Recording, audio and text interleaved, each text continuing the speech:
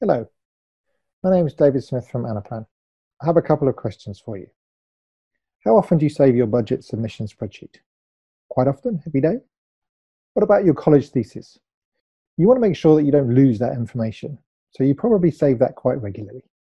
Okay, so when it comes to ALM and application lifecycle management, what about revision tags? How often do you set those? What I'm going to run through now is just our recommended best practice for the approach to setting revision tags to give you the best experience with application lifecycle management. Before we do that, it's just worth saying that we do recommend that before any major synchronize, that you do actually back up and keep a copy of your production environment. Using the copy and archive function, you can safely copy that model away, won't use any of your workspace allowance, and it just gives you a backup in case there should be any issues. So when it comes to revision tags themselves, the recommendation is that we set them little and often. Try to work sequentially and bundle changes up into a logical set. But as a minimum, we recommend that you set this revision tag every day. So get into the habit at the end of the day of just setting a revision tag. We also recommend that you run this against a dummy or a test model every day. There's no limit to the number of revision tags you can set, so there's no issues with just keeping on setting them day by day. In terms of setting up that test model, just in case you are not aware, you can run that through the revisions tag option on the settings tab, and there's an option now, create model from revision. So you can choose one of the revision tags you've done, create a new test model, and it will create a very small cut down version of the model with no production data or no production list. It doesn't matter from the purpose of testing that, whether you have those in or not, because structurally everything will be the same, so you can check your revisions against those.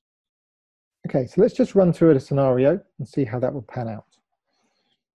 We've successfully synchronized our development model to our production models at the beginning of this cycle, and we decide that we're going to implement our best practice. So we create a revision from there and create a little test model that we can use.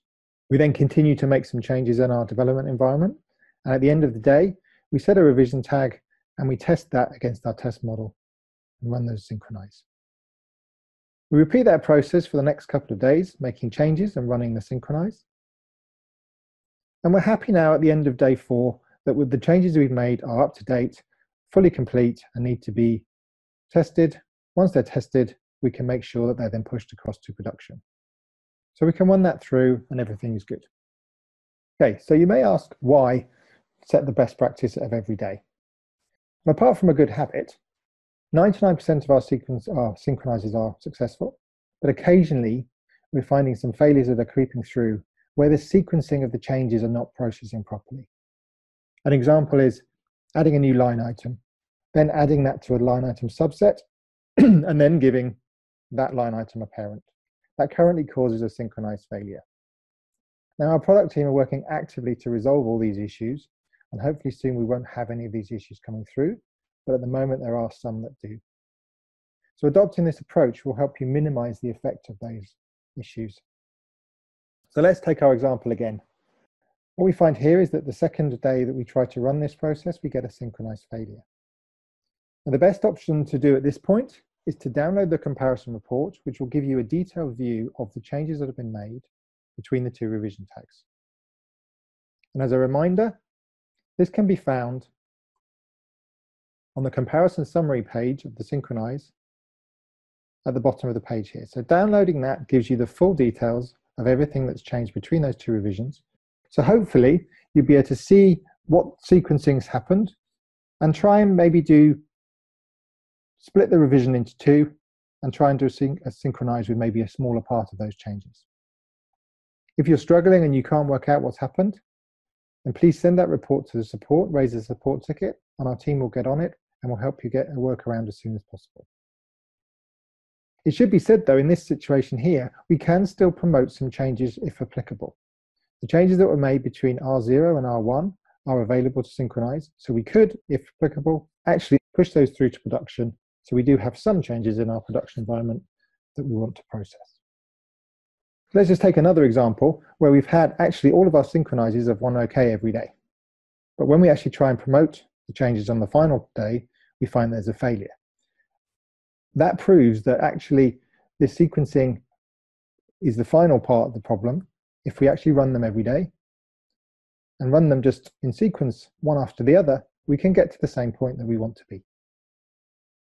So again, the advantage of setting it every day is that we can actually run 2 or 3 synchronizers instead of 1, and it will actually process the changes fully. So just to recap on the benefits, there is a clear correlation in our data between the intervals between revisions and the instances of synchronized failures. Those that are setting regular revisions are having very few, if any, failures on their synchronizers. Those that are leaving it weeks are seeing more failures come through. There's less to look at in the comparison report, and there's less to understand from our support team if you do get a failure, which means it will be quicker for us to find it and for you to find it, to get a resolution to get you back up and running as soon as possible. You get prior warning of whether there's a problem. If you're running in a critical period and you need to make sure your synchronizers are working, you can find out whether this is going to be okay before you actually need to know, before the time critical point comes. If appropriate, you can still push some of the changes that you've made through. So working in this logical set of changes means some changes still could be pushed through to your users in your production environment. And finally, you still may be able to get to the final point just by running 2 or 3 synchronizers instead of just the final one. If you look on community for revision tag best practice, you'll see the document that backs up this slide, and we'll also post this video here as well. So I'd ask you, when you're next running your development situation for ALM, that you start adopting this best practice, and it will give you the best experience possible. If you have any more questions about ALM, do search on the community. There's a lot of information on there, or just post some questions on the forum, and someone will get back to you as soon as they can. Thank you very much for listening.